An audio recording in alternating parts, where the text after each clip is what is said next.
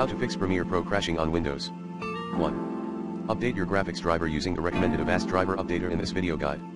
2. Reset your preferences, press and hold.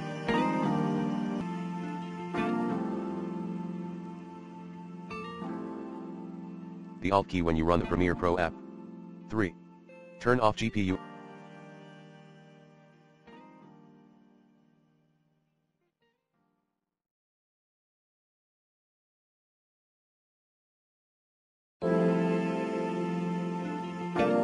Acceleration. To do so, go to the video rendering and playback part, set renderer option to Mercury Playback Engine software only.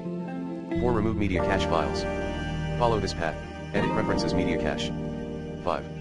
Close CPU/memory hogging applications, run Premiere Pro in Windows Clean Boot. 6.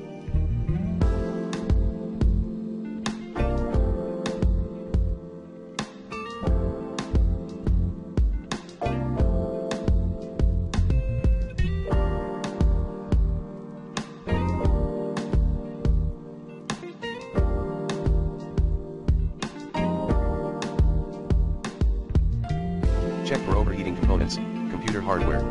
7.